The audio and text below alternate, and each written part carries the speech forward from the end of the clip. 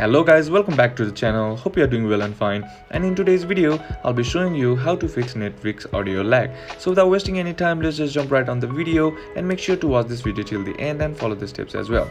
Now the first thing that you need to do is check if any of the Bluetooth devices are connected to your phone or not. Sometimes Bluetooth devices are connected automatically, which might be causing your audio to lag, right?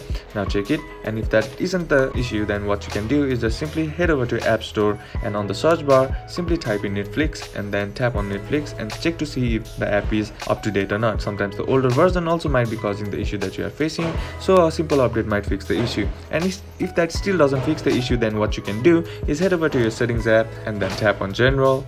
Now tap on iPhone storage, and once it loads, scroll down and then tap on Netflix. And once you're here, tap on Offload app and then tap on Offload app once again. And what this does is it resets the app by clearing all the glitches and bugs that is present in the app. Instead of the Offload app, you'll have an reinstall app. Simply tap on that, and once that process is done, all you gotta do is try again, and that will fix the issue. And that's it for today's video, guys. Hope this video was useful to you. Leave a like if it did. Comment down below what the next video should be on. Consider subbing to the channel.